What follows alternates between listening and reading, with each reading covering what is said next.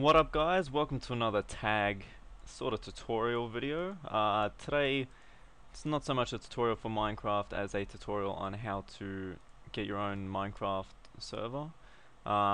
Basically, description will have the link to the actual zip file that'll contain this, which is the server pack.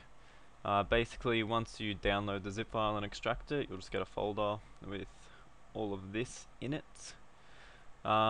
Basically, you'll just be running a bucket server.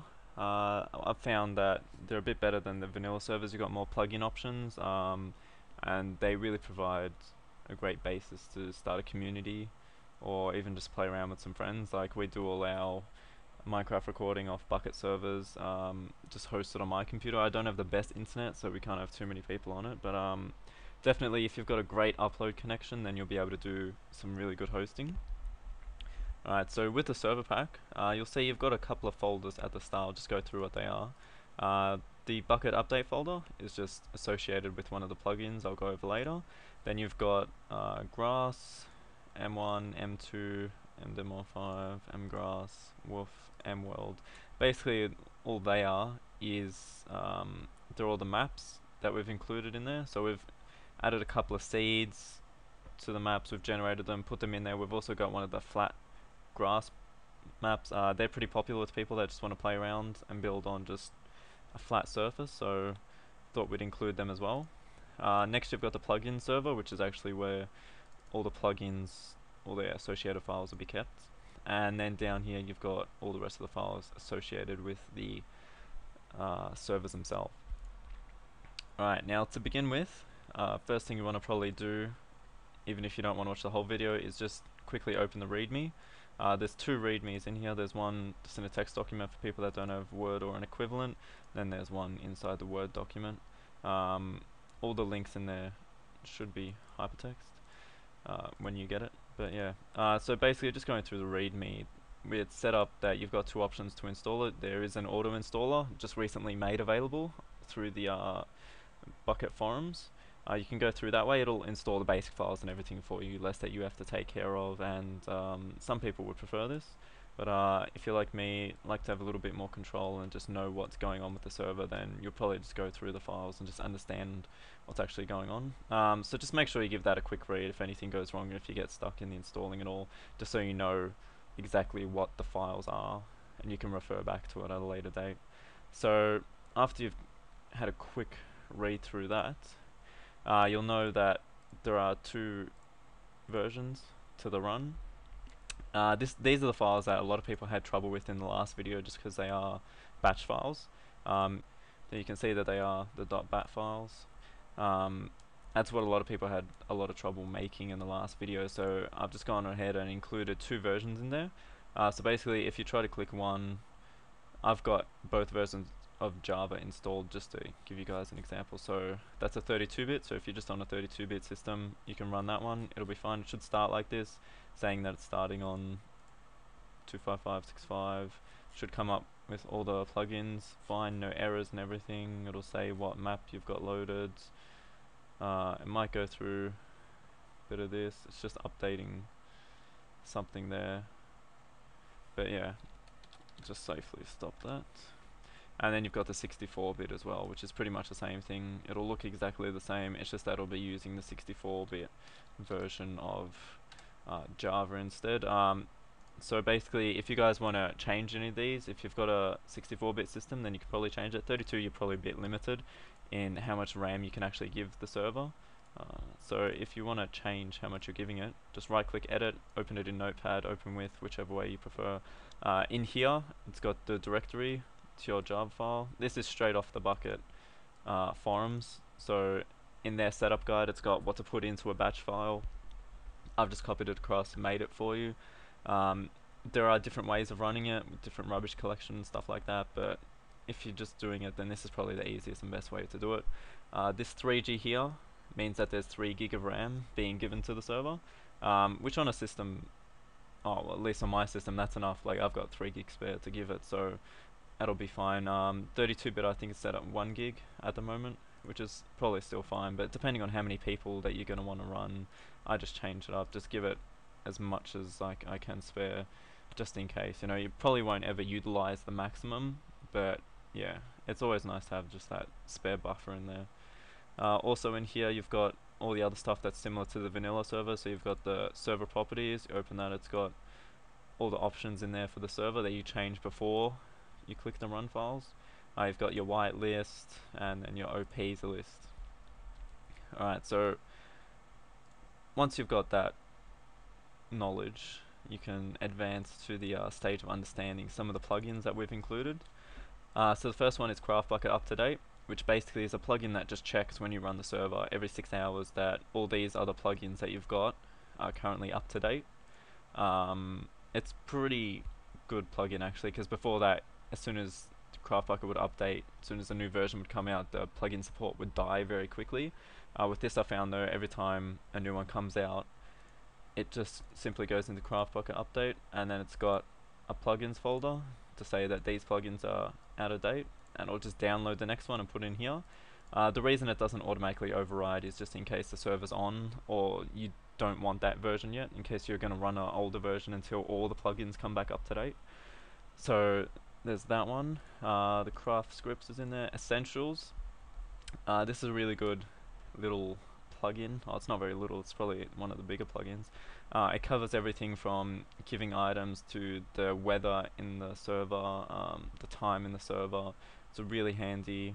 Just make sure you check out all the links that are in the Readme for the full forum link. That'll take you to their page, and they've got a lot more information on all the commands and how to use the plugin really well there.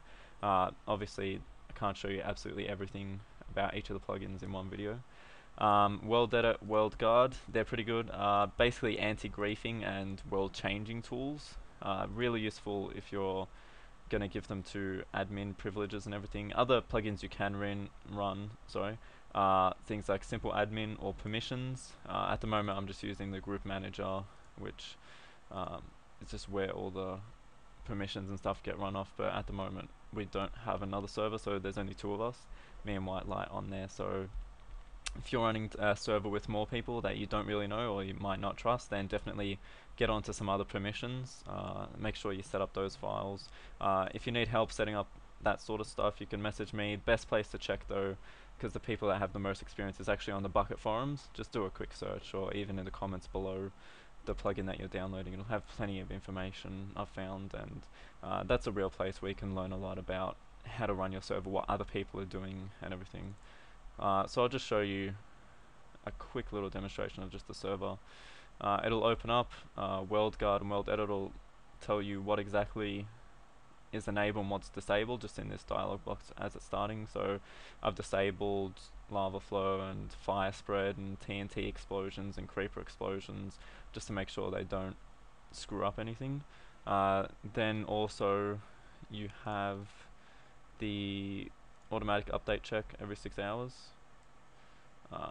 which is checked 4 minutes ago, so it's all up to date.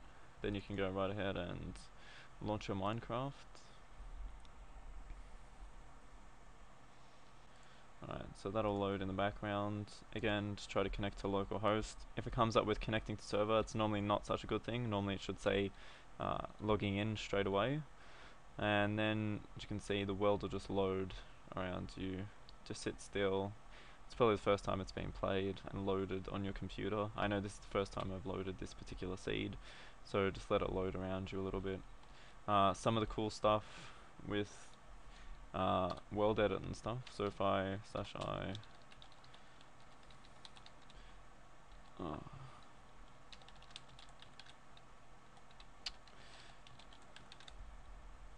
first of all, to have access to all the commands, you have to OP yourself, which is probably better off done through the actual console itself. Alright, so now I'm OP, so then I can give myself items. Alright, so I've 64 of them. Alright, so after that, that's just normal give commands, that's on most things. But then where Worldedit and WorldGuard really come in handy is when you're doing a lot of construction. So I'll show you the brush tool. What's dirt?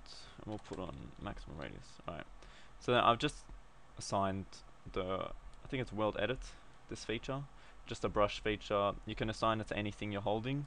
I've done it to the shovel, so basically you just right click and it'll just add a lot of dirt. As you can see, it'll add it on the plane wherever you're looking. If I look at the water, it'll turn the water into grass where I'm looking. So if you decided that you want a giant football field or something instead of water here, that's fine, you can just paint over it. So some really cool stuff. The other good thing is I found if you're an admin, I'm not diamond shovel.